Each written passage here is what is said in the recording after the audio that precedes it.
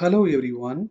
Today we are going to analyze this beam using moment distribution method. Before analyzing, let us see the beam on time. In this beam, there are two spans, span AB and span BC. Also, there is an overhanging span CD. In the span AB, there is a point load 72 kN acting in the center. In the span BC, there is a uniformly distributed load 24 kN per meter acting for the full span. In the overhanging span CD, there is a point load 15 kN acting in the point D. In the point A, there is a fixed support. In the point B and in the point C, there are hinged supports. Span AB is 4 meter long, span BC is 5 meter long, the overhanging span CD is 2 meter long. In this beam, totally we have to find 5 moments. In the fixed support, there will be a moment. Here the moment is MAB. In the joints, there will be 2 moments. In the joint B, there are 2 moments, MBA and MBC. In the joint C also, there are 2 moments, MCB and MCD. So, totally we have to find 5 moments. Also, we have to find 3 reactions, RA, RB and RC. In the joint C, we can easily calculate the moments because on the right of C there is overhanging. To calculate MCD, we have to find the moment in the point C from the point D. In the overhanging span CD, there is a point load 15 kN. The distance of overhanging is 2 meter. When we multiply the load 15 with the distance 2, we will get MCD, which is equal to minus 30 kN meter. Since MCD is acting in the anti-clockwise direction, we have to apply the load with the negative sign. So we have got a negative moment. The values of MCB and MCD will be same, but only the direction will be different. MCD is acting in the anti-clockwise direction, so it will be negative. MCB is acting in the clockwise direction, so it should be positive. But the values of MCB and MCD will be same. In this concept, we can calculate MCB. MCB is equal to 30 kN meter. So it is the easiest way to calculate MCB. We have to just change the sign of MCD. So we will get a positive moment. Now let us calculate the fixed end moments. No need to calculate the fixed end moments in the overhanging span CD. Only calculate the fixed end moments in the span AB and in the span BC. First, let us calculate the fixed end moments in the span AB. For that, we have to assume the span AB is a separate fixed beam. In the span AB, there is a point load 72 kN. It is acting on the center. The formula to calculate the fixed end moments are minus WL upon 8 and positive WL upon 8. M of AB is negative because it is acting in the anticlockwise direction. M of BA is positive because it is acting in the clockwise direction. Let us apply the values inside the formulas. W is 72, L is 4. When we apply the values, we are getting M of AB and M of BA. Now, let us calculate the fixed end moments in the span BC. In the span BC, there is UDL 24 kN per meter. It is acting for the full span. The formulas to calculate the fixed end moments are minus WL square upon 12 and positive WL square upon 12.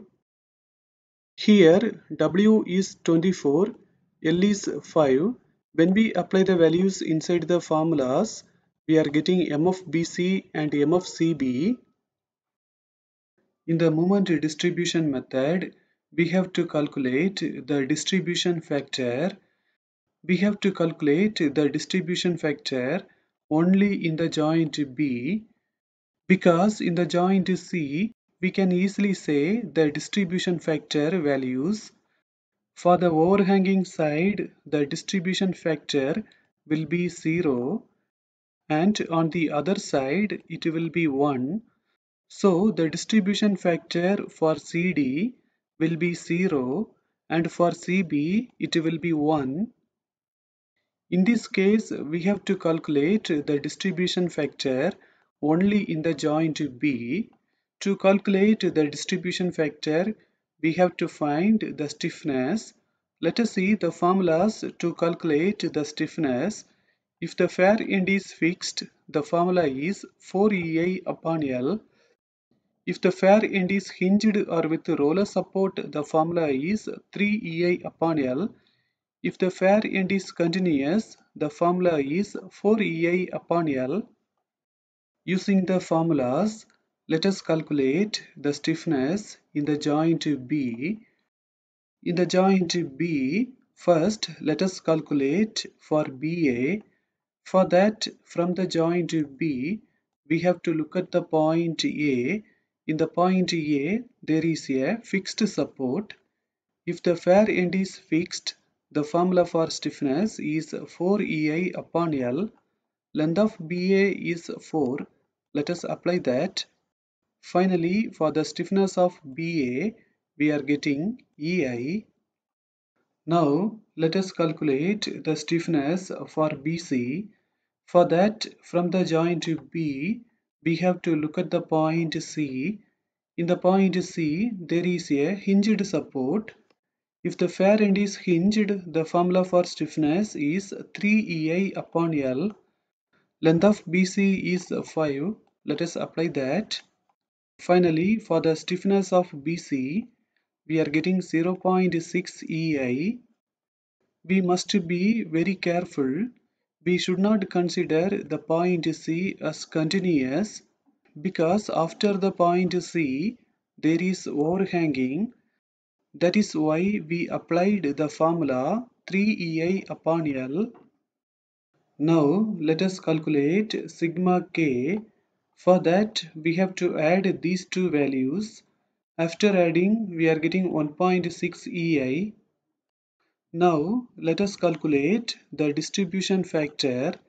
The formula is k upon sigma k. Using the formula, we can calculate the distribution factors. Now let us start making the moment distribution table. In the table, first let us enter all of the members. Then let us enter the distribution factor values.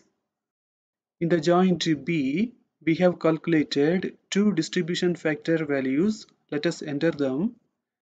For CD, the distribution factor is 0. For CB, the distribution factor is 1. In the overhanging end, there will be no distribution factor. So the distribution factor for DC is also 0. In the fixed end, there will be no distribution factor. So for AB, the distribution factor is 0. Now let us enter the fixed end moments. In the span AB, we have calculated two fixed end moments. In the span BC also, we have calculated two fixed end moments. Let us apply them. For CD, we have calculated the final moment MCD. Let us apply that also. We have already calculated the final moment for CB, MCB.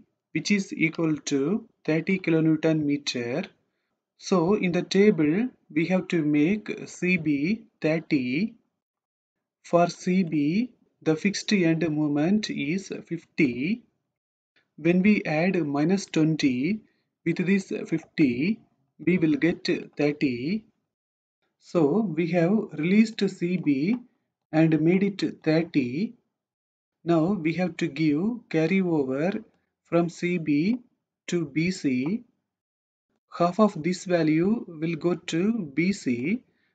When we divide minus 20 by 2, we will get minus 10. Now let us calculate the adjusted fixed end moments. For AB and BA, there are no changes. For BC, we have to add these two values. After adding, we are getting minus 60. Now let us make the first distribution. We can make the distribution only in the joints. In the joint C, we have already calculated the final moments. For that, we have released CB. So we cannot make any distribution in the joint C. So in the joint B only, we can make the distribution. In the joint B, the members are BA and BC. For BA, the fixed end moment is 36. For BC, it is minus 60. For making the distribution, we have to add these two values and then multiply with the distribution factors. First, let us do the distribution for BA. For that, we have to add these two values and then multiply with the distribution factor at BA. When we do that, we are getting a negative value. So we have to enter inside the table as positive. Now let us do the distribution for BC. For that, we have to add these two values, then multiply with the distribution factor at BC. When we do that, here also we are getting a negative value. So we are entering inside the table as positive. Now let us make the carryover. We cannot make the carryover between BC and CB because we have already released CB. In this case, we can make the carryover only between AB and BA. For AB, there is no distribution, so we cannot make the carryover. From BA, half of 15 will go to AB. 15 upon 2, we will get 7.5. In this analysis, we can't continue further. In the joint B, for BA and BC, there is no carryover. In this case, we can't continue further. Let us add all the values and find the final moments. When we add these two values, we are getting minus 28.5. When we add these two values, we are getting 51. When we add these two values, we are getting minus 51. So in this analysis, we have calculated all of the final moments. In this analysis, we have calculated all of the moments. Now we are going to find the vertical reactions. First, let us take the span AB and calculate the vertical reactions. In the span AB, there are two movements, MAB, which is acting in the anticlockwise direction, and MBA, which is acting in the clockwise direction. By taking moment about B, we can calculate RA. By applying the rule sigma V is equal to 0, we can calculate RB1. Now let us take the span BC and the overhanging span CD and calculate the vertical reactions. When we take these two spans together, no need to consider MCB and MCD. They will get eliminated because one is acting in the clockwise direction and one is acting in the anti-clockwise direction. 30 minus 30, it will be 0. In this case, we have to consider only MBC, which is acting in the anti-clockwise direction. By taking moment about C, I am calculating RB2. Then applying the rule sigma V is equal to 0, I am calculating RC. Now let us add RB1 and RB2 so that we will get RB. Now we are going to make the shear force diagram. Before drawing the diagram, let us calculate the shear force values. I am moving towards right hand side. Upwards will be positive and downwards will be negative. Using the values, we can draw the shear force diagram.